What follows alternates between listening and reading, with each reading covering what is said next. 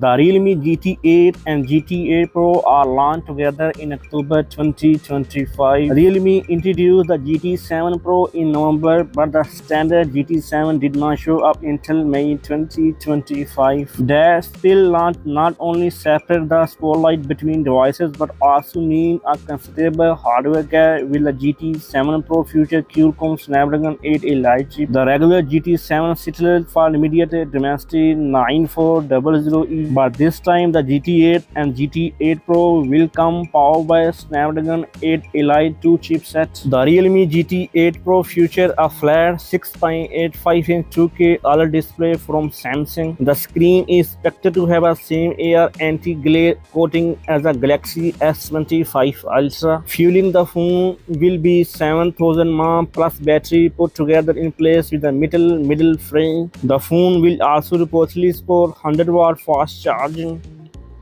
On the camera front, he sports 200-megapixel periscope telephoto sensor, possibly Samsung HP9, which may also be used in Oppo upcoming Find X9 Pro. That feature backed to make a given panel thinner and a more powerful efficient, apparently contribute to what will be the highest bill of materials. The new screen has significantly raised the bill of materials, making Realme GT8 Pro the most expensive to produce among all new Android flagship expected in the coming months.